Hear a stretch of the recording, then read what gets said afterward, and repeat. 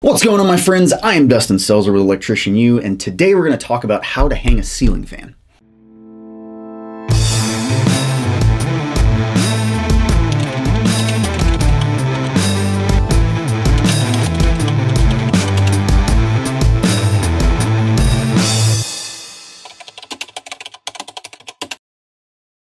Alright, so there's tons of different ceiling fans out there.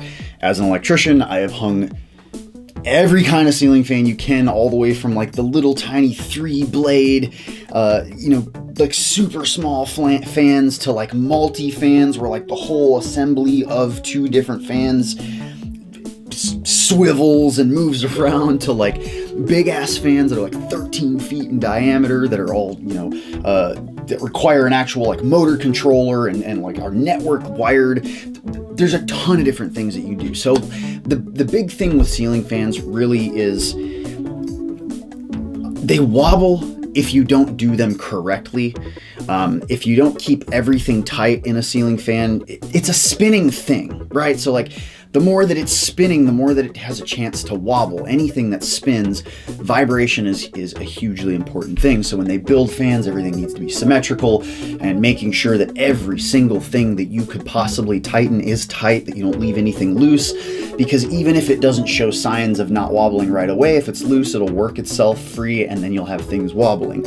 Another thing that happens a lot of time from factory is that like blades can get warped, or the actual motor itself, because if the packaging wasn't done right, it can actually, when the box is dropped, it can kind of kink, and so it naturally has a little bit of a wobble to it. But that's really the big thing with fans, is controlling the wobble. A lot of fans come in different types for the number of blades that they have. A lot of them are different sizes. You may have a room constraint. You may have beams in a room, like nice decorative beams, and like a 52-inch fan might hit the beam, so you've got to go into like a 48-inch fan or something like that. So the size of the blades, the number of blades, all of that's going to determine how much air is moving in a room. Obviously, the less blades and the slower the fan rotation, the smaller the blades as well. That's all going to be less air movement. But the bigger the blades, the more number of blades, and how fast that fan can spin is how much air it's going to be able to push. So that's why, big ass fans are generally put in like large gyms or huge factories or things like that, where you've got like massive amount of air that you need to move. The other thing to consider is the price of a fan. So if you're buying like cheap, crappy fans, you're gonna get what you pay for. If you're buying really, really high-end, nice $500, $1,000 fans, you're gonna get a nicer product. And generally, there's less mistakes from the manufacturer with really nice fans. That's not always the case.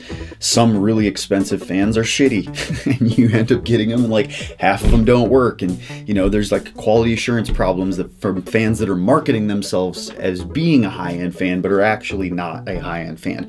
But when you get fans, the more fancy ones that are all decorative and have tons of parts and stuff, generally there's like a less wobble issue with them, but they're usually more of a pain in the ass to install, whereas the cheaper fans that you get, they're a lot easier to install, but the chance for them wobbling or having issues is a lot greater.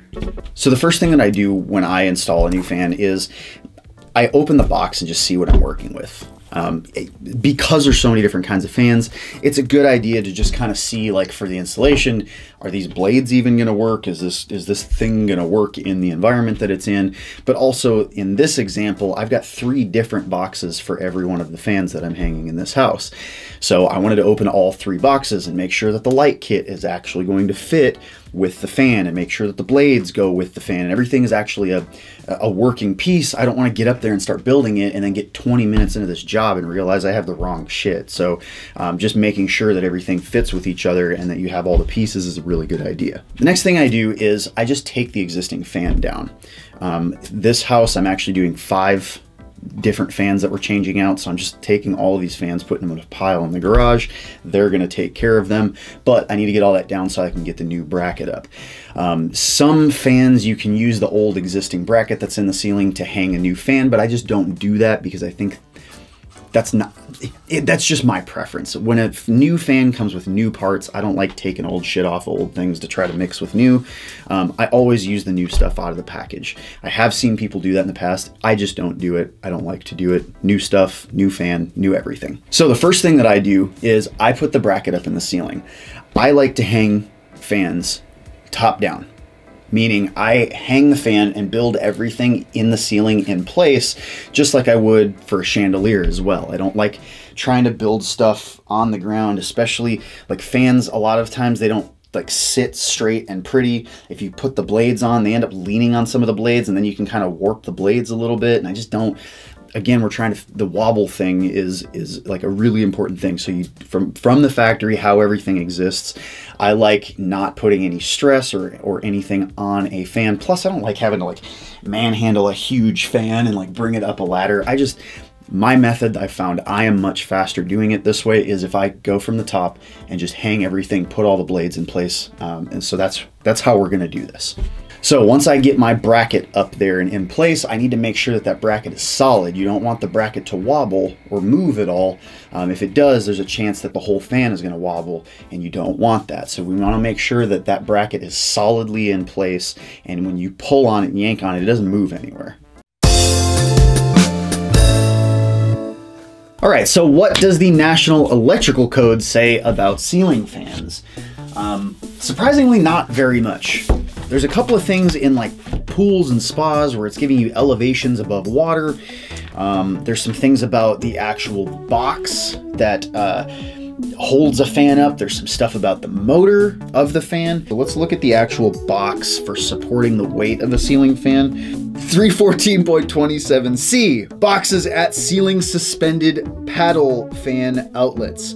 So an outlet box or outlet box system used as the sole support of a ceiling suspended paddle fan shall be listed, shall be marked by the manufacturer as suitable for this purpose, and shall not support ceiling suspended paddle fans that weigh more than 70 pounds.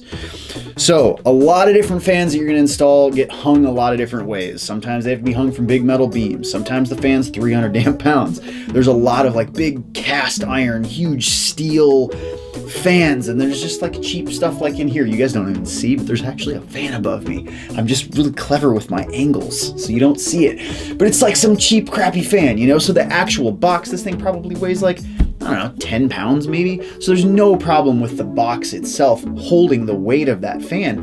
But if we get up to like a 100-pound fan, and you've just got this little metal box with some little tiny screws holding this thing in the ceiling, and you start adding circular motion, the likelihood of that fan falling out of the ceiling increases, especially if you're talking plastic boxes. If you're gonna be putting like screws into a plastic box, trying to hold a 100-pound fan, ain't happening, Captain. So we have to go into code to know what to do, and it says you need your boxes to actually be listed. So a lot of times you have specific fan braces. They are listed for use for suspending fans from them and holding a certain amount of weight. Sometimes you have fan cakes, which are fan rated pancakes. Same kind of thing. You can't use just a regular pancake. You have to use a fan rated pancake because it is rated for the weight of that fan. So what else does it say in here? For outlet boxes or outlet box systems designed to support ceiling suspended paddle fans that weigh more than 35 pounds, the required marking shall include the maximum weight to be supported. So if you're going to be over 35-pound fan, which is a pretty damn heavy fan, to be honest, it needs to be actually listed for what the total amount of weight is that can be supported. Now there's a couple of new additions for this code. It says outlet boxes mounted in the ceilings of habitable rooms of dwelling occupancies in a location acceptable for the installation of ceiling suspended paddle fans shall comply with one of the following. One, it has to be listed for the sole support of ceiling suspended paddle fans. You can't use some box that's not listed for fans.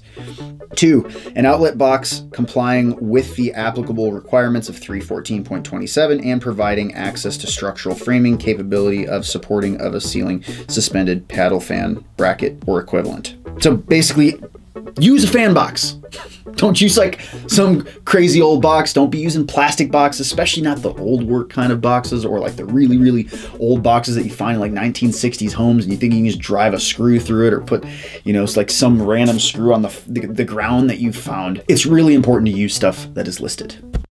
Then I start opening up the boxes and pulling everything out. Now you have to, every fan's going to come with everything completely disassembled in pieces, so you need to put the fan base together first.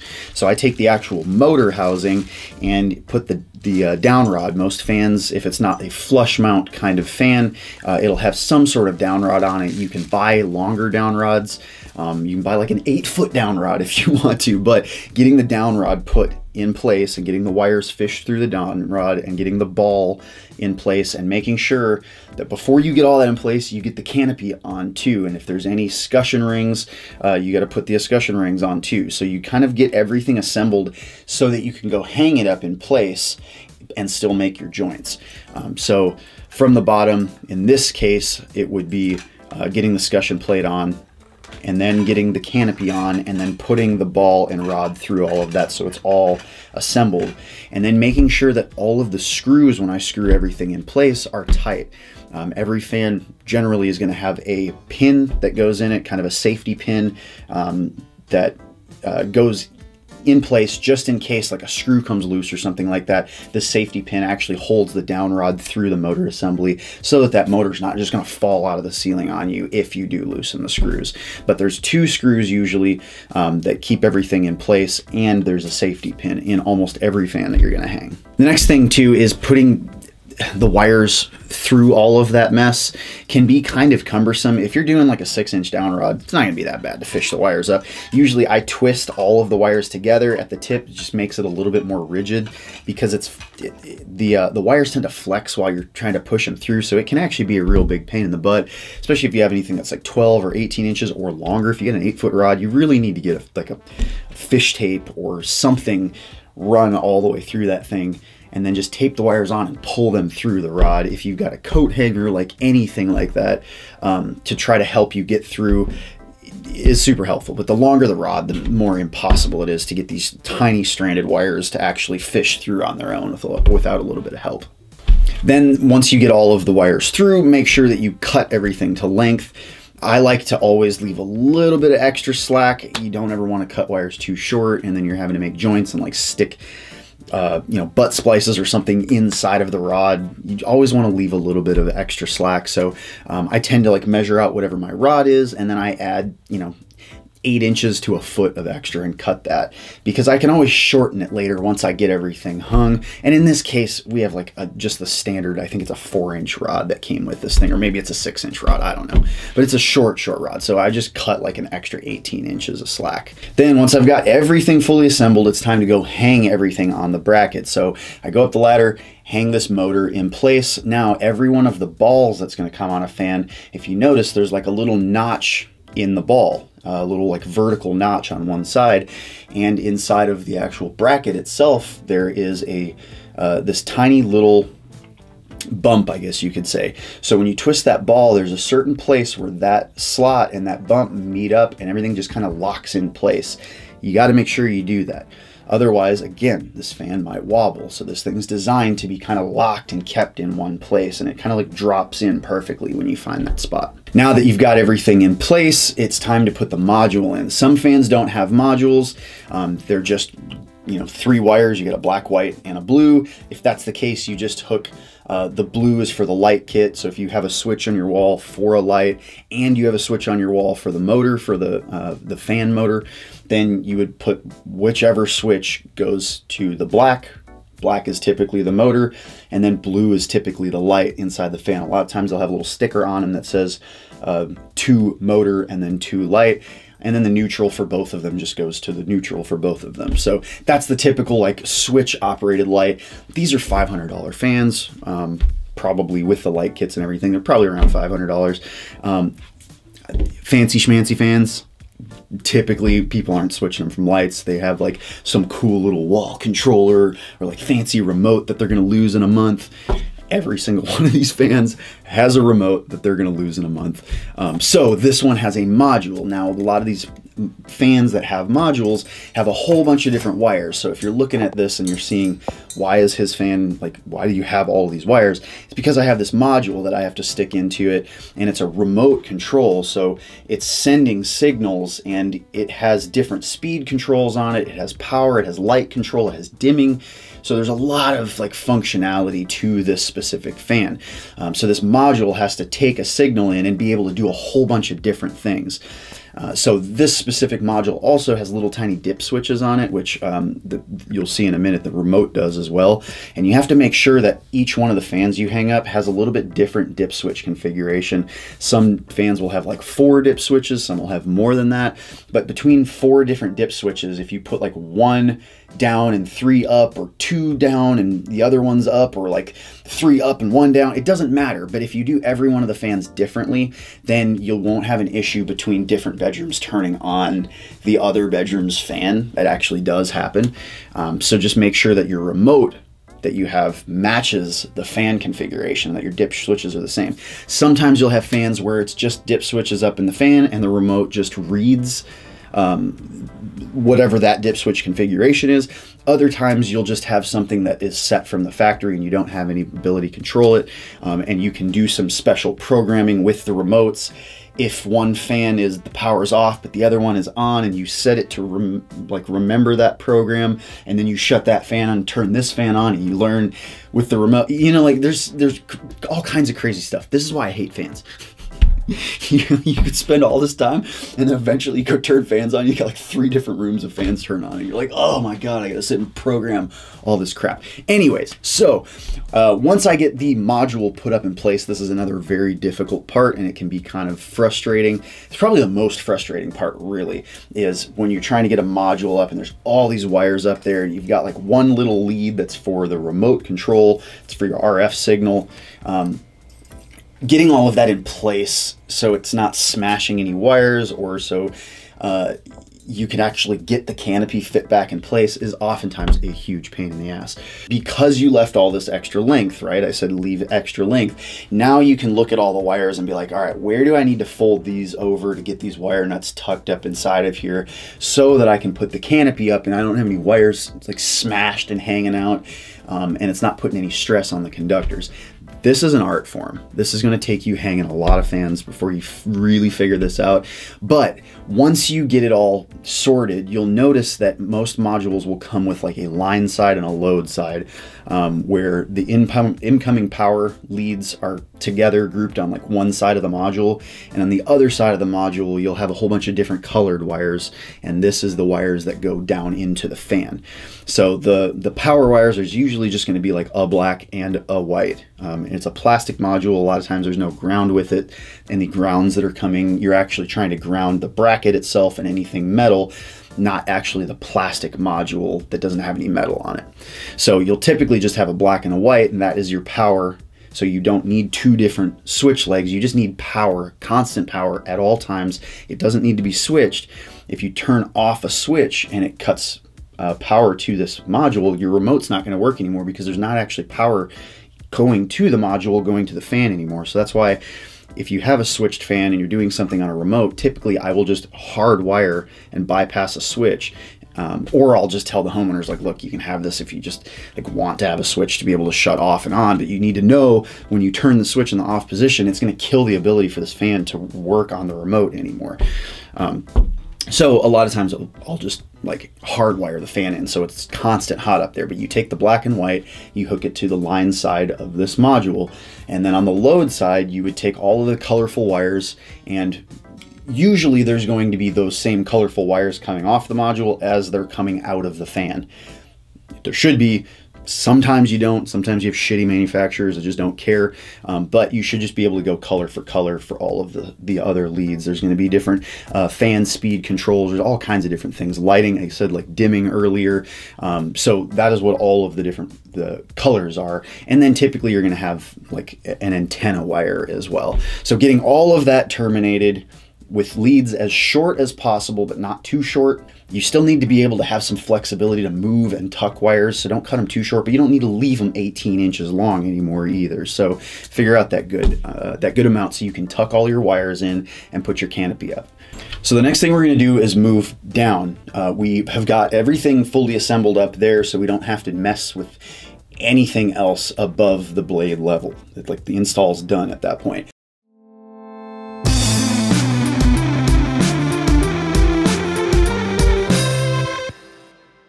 Fun fact, did you know that the number of blades on a fan actually has a purpose? There's a reason behind why some fans only have 3 blades and some have 4, some have 5, some have 6, some have like 13, but there's a reason to it. So generally fans that have less blades can spin faster. So they're kind of high-speed fans. They're really meant to push a lot of air and actually kind of cool a place. Not really, it's more of a perceived effect of cooling a place. So if we have more blades on a fan, the motor will operate at slower speeds and it actually reduces the noise, whereas less blades, usually a little bit noisier and they spin faster. So it's a little bit different reason. And if you look at a lot of the really, really large industrial fans that have like 15, 20 blades, they can still cut a lot of air because it's a lot of blades that are cutting, actually literally cutting the air as they spin, but they can't spin anywhere near as fast. They're a lot heavier, there's much more material to move, they're cutting more air, so there's more actual wind drag on that motor. So typically the motors that are put into these things are really expensive because just low speed motors in general are really expensive. But figured I'd science you a little bit with why they even care about the fan blade number. So now what I do is assemble the blades. Some people like to, when they first open a box, put the blades and put the arms on the blades. Just make sure that when you put the arms and the blades together that you make sure that the screws are tight. If they come with little washers, I would use those washers. A lot of this stuff is for vibration dampening. So a lot of little like rubber grommets come with some of these things. You don't want to just throw some screws in place. This is why reading instructions, if you're new to putting fans together, is really important because every fan's different, but figuring out how to put all of those things together and what hardware comes with what. If you end up putting this whole thing together and you've got this extra bag of like washers that you didn't use, you need to go and take the fan blades back apart and put the washers on. But anyways, so we're gonna put in these fan kits, there's only 3 blades, so it's kind of easy, but we're gonna put everything together and make sure that all of it is extremely tight. So if you have a kind of fan where there is a blade and an arm, make sure that those screws are tight, but then the whole thing, the arm and blade together as an assembly, are going to have more screws that you have to put into the motor housing, and those need to be tight as well. So generally what I'll do is I'll either take a drill with me and I'll have it on a low setting just so I don't have to like sit and fumble in the air holding this thing and trying to screw. I'll just use a drill and just be like bop, bop, and get everything in place. Not firm, and I'm not trying to strip out screws and put them in solidly. I'm just trying to get the blades in place and on. And then once I get all of the blades in place, then I'll take a flathead screwdriver because I can get a lot of torque on that. And I'll go to every single screw that I just put together and I'll just get it extremely tight, and I'll check all the way around and make sure I've gotten all of the arm screws that go on the blades, as well as the entire blade assembly once it's together into the motor housing itself. Just making sure all of it's tight. So you notice a theme here, right? I'm like, with the canopy, everything needs to be tight. With the down rod where it connects to the top of the motor housing, those 2 screws where the pin is, those need to be super tight. The arms, super tight. I'm just gonna keep saying that because again, this is rotational motion we're talking about. Anything with rotational motion, if there's vibration, it's gonna screw with everything and start to wobble. So just making sure, again, that's not a problem. Now, these specific lights come with light kits as well. So there's an extra box, a 3rd box with a light kit. So what you have to do with most fans, they're gonna have like a flat cover on the bottom, like a hubcap or something, and you take that thing off, and there's usually a blue and a white wire on the inside of them, and that's for your light kit. So that is where a light kit would attach to it. Sometimes your little, light kit is going to have a black and a white, but you have a blue and a white sticking out of the fan. It doesn't matter. The black can go with the blue and the white goes with the white. Sometimes they just mix and match manufacturers, and so they don't get the same colors, but a lot of times you'll have a blue and white to blue and white. Either way, the power conductor, the hot conductor, is what you need to hook with the other one. The neutral just goes with the neutral. But every fan, for the most part, that has the ability to have a light kit on it is going to have this cover that you can remove. So once we remove the cover, we hook up the light kit conductors, put the light in place, and then screw it in place, and then we just put the lens cover over it. So now we've got the entire fan fully assembled. There's no chains on these fans because they're not, again, they're not like pull chain style. These are remote style. So the last thing that we have to do is make sure that the remote works. So I open up the remote, I put the new batteries that came with it in. There's 2 of these little flat kind of washer batteries, and then I make sure the dip switches match the dip switches that I put up there, and then I go and turn the power on, and at that point, test. Every fan has some kind of procedure that you have to go through. Some fans, you can literally just turn them on, hit a button, and it automatically responds to the remote. Some of them you have to like push a button for 5 seconds and wait for the light to blink on at you. Some of them you have to like mink air. Some of them like do this kind of dance thing where like the blades will start spinning one way and they'll start going another way, and then eventually it starts to spin on its own. Reading instructions is key. Again, every one of them kind of has their own procedure. So if you have something with a remote, read, and figure out what you have to do. And read thoroughly. Don't just look for the information you're looking for and then skip through the rest, because oftentimes you're missing something really crucial and you'll sit there like, why is this not working? You know, it's because you didn't read the whole thing. Now that we've got the fan turned on and we've verified that the light works and that it dims, it's time to give the fan a test run. So usually what I do is I'll turn the fan on low speed just to make sure that there's no obvious wobble to it. Then I'll turn it on medium speed and see, because as you start to speed the fan up and there's more rotation, that wobble is going to start to get more pronounced. So I don't ever start out at high speed. I usually start out at low, then go to medium, then go to high, make sure the light works. There's no wobble on these fans. And I'm not going to talk about how to fix a wobble in this video. That's a whole different video on its own. A lot of fans come with an actual like kit with weights on it, so you can try to balance the fan so that it gets rid of the wobble. But brand new fans from the factory should not have to be balanced. Everything should be straight and like, you know, spaced out correctly, and there shouldn't be any issues out of a box if you've made sure everything is tight. So all of these fans that I put in, there was no wobble on them. And that's always one of those things too. It's like, no matter how many fans you put up, the last thing that you do when you hang it up and you get that remote out is you're like, please don't wobble. Because you spent all that time putting the damn thing together. And then you go to find out like the actual turning mechanism was kinked from the factory and you didn't realize it. And so like, at the fan, you can see the motor housing kind of wobbling, and you're like, well, shit, that's not even my problem. That's not something I did. That's something from the factory. So now I got to take this whole thing back apart, ship it back, go get a different fan. You know, that's why I hate fans. Really, there's nothing difficult about fans. I'm just so tired of hanging fans. I've hung so many over the years, but it's not all that difficult. Like, this is how it's done. Most fans are this way. Again, there's probably some of y'all out there that don't like that I hang it in place, and you think hanging it on or putting it all together on the ground is the way to do it. That's totally fine. There's nothing wrong with that. But I have raced people, and you know, as an electrician, like, you're a helper, you got other helpers around, and it's like, I'm not letting you beat me. Like, I'm gonna get more fans up than you today. And so you just figure out by doing things certain ways what's faster. And I have found, me personally, hanging fans in place is the way to go. That's just the way I like it. The downside is sometimes you drop screws and you gotta go down and like figure out stuff because you're putting screws in over your head. A lot of people, the methodology when you're building it on the ground is that you don't drop screws. Like, everything's right there, and then all you have to do is lift the whole fan up and hang it. I get it, totally understand. It's just not my method. Hope that gave you guys something. Please leave some comments below if there's things that you guys do, things that you disagree with how I did them.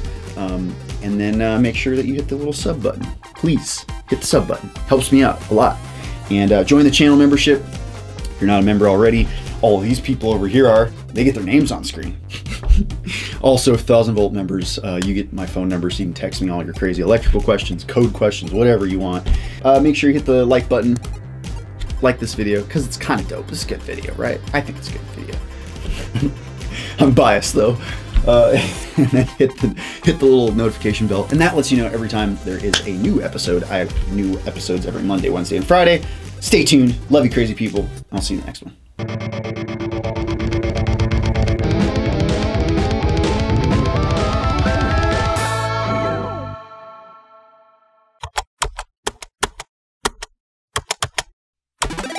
Descant Music and Video.